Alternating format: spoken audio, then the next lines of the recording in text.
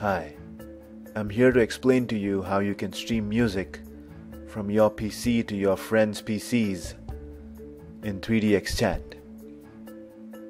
You'll need to sign up for a free account at myradiostream.com, and once you do that, you'll get two URLs, one that you can program into Winamp and one that you can provide to your friends or program into the 3dxchat radio. Every time somebody enters your room in 3dxchat, they are making their own connection to the streaming server, and none of the audio content actually enters the 3dxchat servers themselves.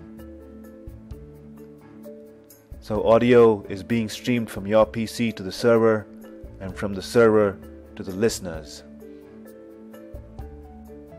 The actual audio bitstream has to be encoded in the MP3 format for 3dxchat to work, and to do that you'll need an MP3 encoder plugin, and I'll point out one to you in the next video or the description below.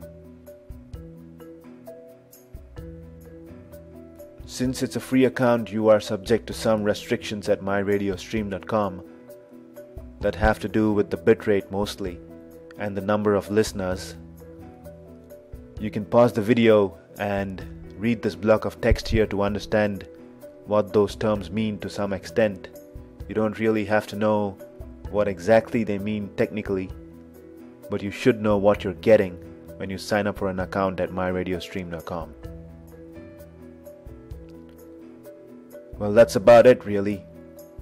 The next video will actually contain the step-to-step procedure on how you can get set up.